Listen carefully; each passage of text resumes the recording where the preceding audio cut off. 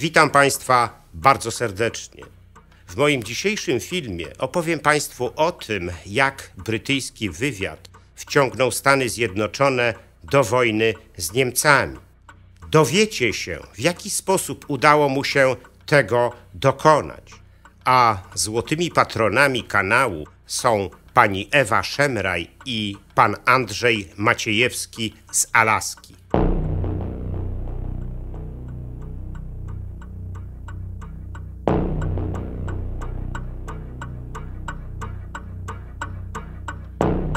I would say to the House, as I said to those who have joined the government, I have nothing to offer but blood, toil, tears and sweat. Gdy 10 maja 1940 roku Winston Churchill obejmował urząd premiera, sytuacja Wielkiej Brytanii była trudna. Błyskawiczne uderzenia niemieckiego Wehrmachtu miażdżyły francuską armię, zapowiadając jej nieuchronną klęskę. I tak rzeczywiście się stało. 22 czerwca 1940 roku Francja została zmuszona przez Hitlera do podpisania upokarzającego rozejmu w Compiègne, kończącego działania wojenne. III Rzesza była wówczas u szczytu swojej militarnej potęgi. Panowała w zachodniej i środkowej Europie, a do tego pokonała Francję, swojego najgroźniejszego wroga, wspieranego przez Wielką Brytanię. Ta ostatnia zdołała wprawdzie ewakuować z Francji swoje siły ekspedycyjne, ale nie zmieniło to jej trudnego położenia. Wielka Brytania znalazła się w swoistej izolacji i musiała spodziewać się uderzenia Hitlera na brytyjskie wyspy. Jedynym nierozstrzygniętym pytaniem było tylko to, kiedy ono rzeczywiście nastąpi. Nowy brytyjski premier Winston Churchill zdawał sobie sprawę z powagi tej sytuacji. Churchill uznał wówczas, że jedynym rozwiązaniem, jakie niewątpliwie będzie w stanie pomóc jego krajowi w zaistniałej sytuacji, jest wciągnięcie Stanów Zjednoczonych do wojny z Niemcami. Te ostatnie jednak do niej się nie kwapiły. Stany Zjednoczone od dawna wyznawały politykę izolacjonizmu, czyli nie mieszania się do konfliktów zbrojnych. Takie nastawienie reprezentowały amerykańskie elity, ale takie nastawienie reprezentowała również zdecydowana większość zwykłych Amerykanów. Mówiły o tym zresztą sondaże. Gdy w maju 1940 roku III Rzesza pobiła Belgię, Holandię i Francję, tylko 7% Amerykanów uważało, że ich kraj powinien wypowiedzieć wojnę Niemcom. Ale ich postawa nie mogła specjalnie dziwić. Jeszcze zanim wybuchła II wojna światowa, w Stanach Zjednoczonych miała miejsce głośna kampania przeciwko przystąpieniu ich do wojny, która nieuchronnie zbliżała się do Europy. W tej kampanii udział wzięło wielu znanych Amerykanów. Jednym z nich był słynny pilot Charles Lindbergh, który w 1927 roku jako pierwszy pilot przyleciał z Ameryki do Europy bez międzylądowania. Lindbergh był wówczas prawdziwą gwiazdą Ameryki. To właśnie dlatego zaangażował go Komitet Ameryka jest najważniejsza, który postanowił zorganizować kampanię polityczną przeciwko przystąpieniu Stanów Zjednoczonych do przyszłej wojny w Europie. Ale obok antywojennego nastawienia milionów Amerykanów był jeszcze jeden poważny problem w tym, aby Brytyjczycy mogli wciągnąć ich do wojny z Niemcami. Relacje Stanów Zjednoczonych z Wielką Brytanią nie należały do ciepłych. Poniekąd nie mogło to specjalnie dziwić, ponieważ relacje dawnej kolonii, jaką były Stany Zjednoczone, z dawną ich metropolią, jaką była Wielka Brytania, nie mogły być takie. Amerykańskie elity dalej postrzegały Wielką Brytanię jako imperium kolonialne, które bezlitośnie wyzyskuje podbite narody. Brytyjski premier Winston Churchill dumał więc nad tym, jak zmienić tę sytuację. Co zrobić, aby Amerykanie zmienili swój stosunek do wojny? Churchill dobrze wiedział, że tylko poprzez wciągnięcie Stanów Zjednoczonych do wojny zdoła skutecznie obronić Wielką Brytanię przed Hitlerem. I dlatego postanowił przeprowadzić w Stanach Zjednoczonych tajną kampanię propagandową, której głównym celem miała być zmiana nastawienia Amerykanów do wojny. Cel tej kampanii wydawał się więc być ambitny i nie było żadnej pewności, że uda się go rzeczywiście zrealizować. Do tego zadania brytyjski premier wybrał wywiad, a konkretnie jego biuro propagandy, którym kierował wówczas William Stephenson. Stephenson był człowiekiem dość nietypowym. Urodził się w Kanadzie. W czasie I wojny światowej służył w kanadyjskim lotnictwie i brał udział w walkach na terenie Francji. Po wojnie został przedsiębiorcą, autorem wielu patentów i współpracownikiem brytyjskiego wywiadu, dostarczając mu wielu cennych informacji, w tym na temat niemieckiej enigmy. Churchill znał Stephensona od dawna i się z nim przyjaźnił.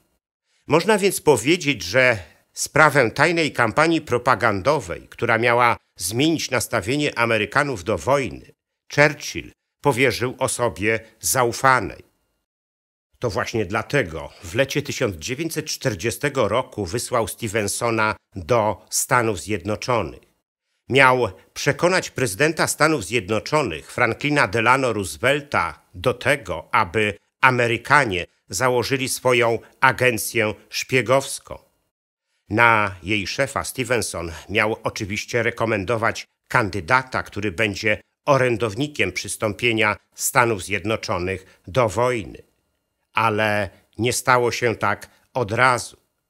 Stephenson założył najpierw za przyzwoleniem Roosevelta swoją własną agencję wywiadowczą British Security Coordination, która miała działać na terenie obu Ameryk.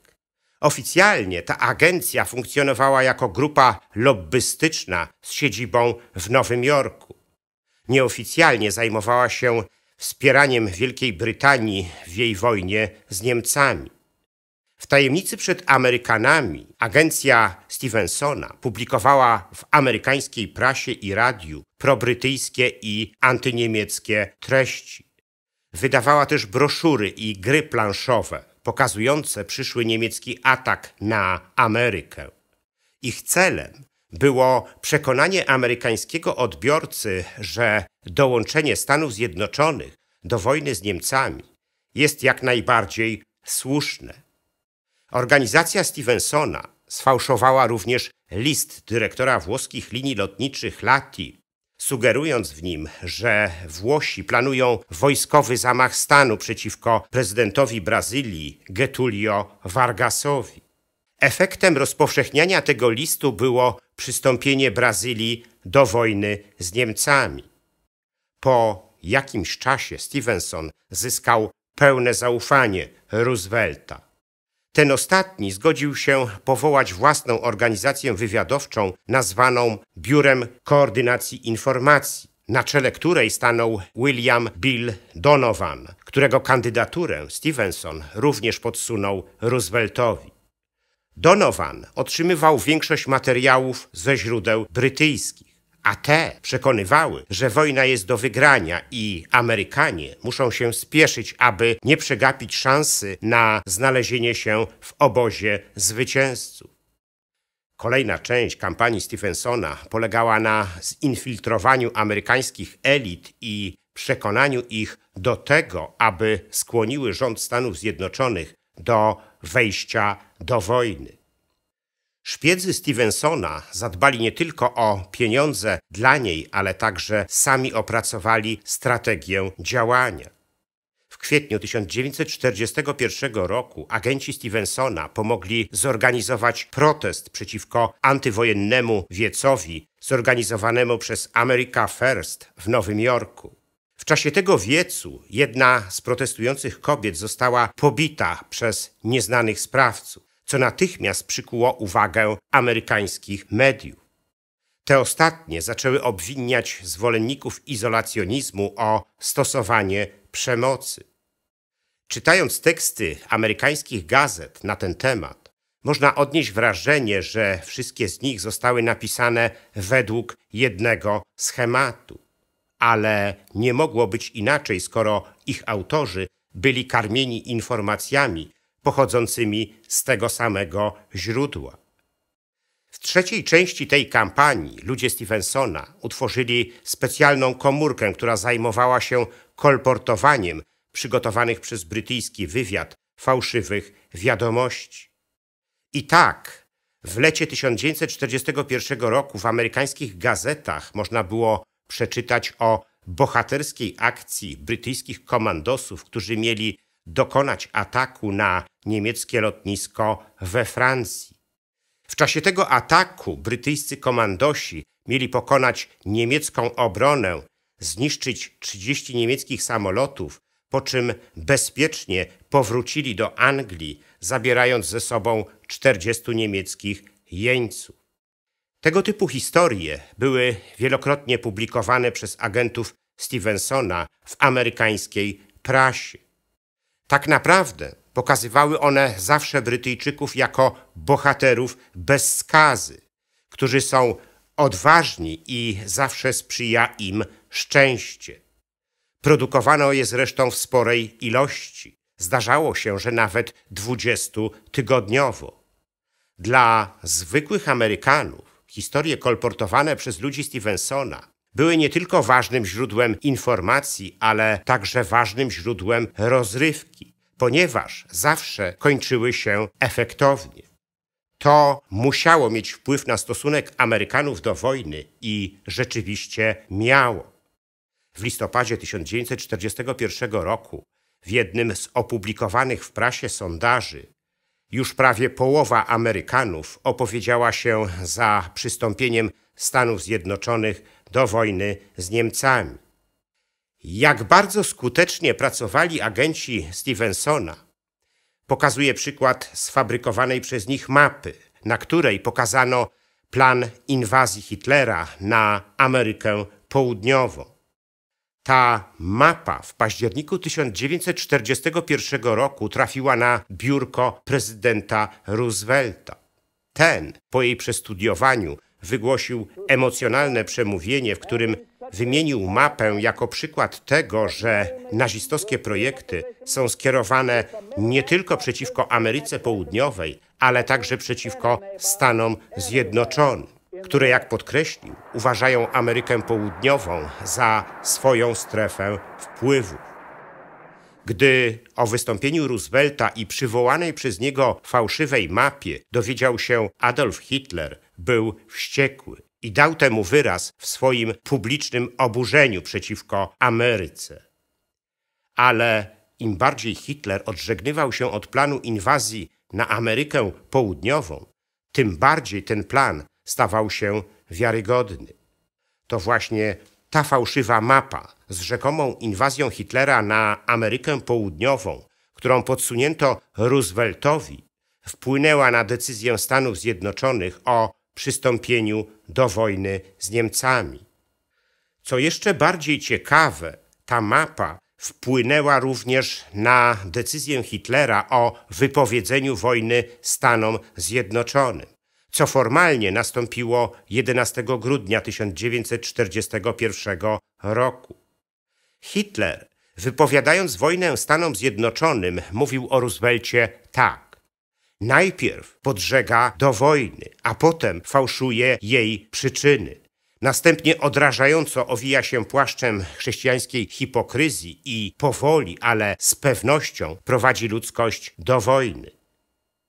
Hitler wcale nie musiał wypowiadać wojny Stanom Zjednoczonym, ale do takiego kroku zmusiła go brytyjska propaganda w Stanach Zjednoczonych. Jest jasne, że w grudniu 1941 roku przystąpienie Stanów Zjednoczonych do wojny z Niemcami było już tylko kwestią czasu. Ale to Hitler wyręczył w tym Stany Zjednoczone, pałając żądzą odwetu za kłamstwa wygłaszane przez Roosevelta, a podsunięte mu przez Stevensona. Na temat operacji Stevensona nie wiemy jeszcze wszystkiego, bo Brytyjczycy ujawnili jedynie niewielką część dokumentów na jej temat. Być może ulegnie to kiedyś zmianie. Tak czy inaczej, Brytyjczycy zawsze lubili uprawiać tego typu propagandowe gry i wpływać dzięki nim na decyzje polityczne krajów, które interesowały ich w danej chwili. Tak było również w przypadku Polski, w której w XIX wieku inspirowali antyrosyjskie powstania. Ale o tym szerzej opowiem Państwu przy innej okazji.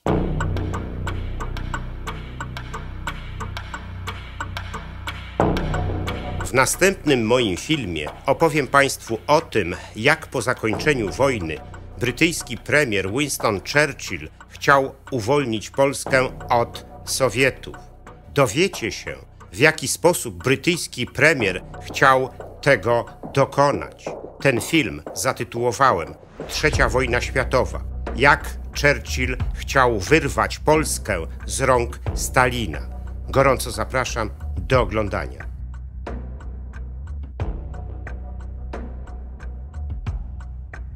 Dziękuję za liczne komentarze moich filmów i wpłaty. W sposób szczególny chciałbym podziękować złotym patronom, pani Ewie Szemraj i panu Andrzejowi Maciejewskiemu z Alaski, a także srebrnym patronom, wśród których są pan Dariusz Kwoka, pan Grzegorz Łojko, pan Michał Rychwalski, pan Dariusz Wietrzykowski, pan Dariusz Czarnotta, pan Artur Drogosz, pan Arkadiusz Strykowski, Kongres Polonii Kanadyjskiej z okręgu Toronto oraz biosna.pl.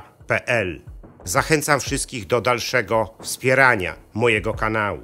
Wszelkie informacje na ten temat znajdziecie w opisie pod filmem.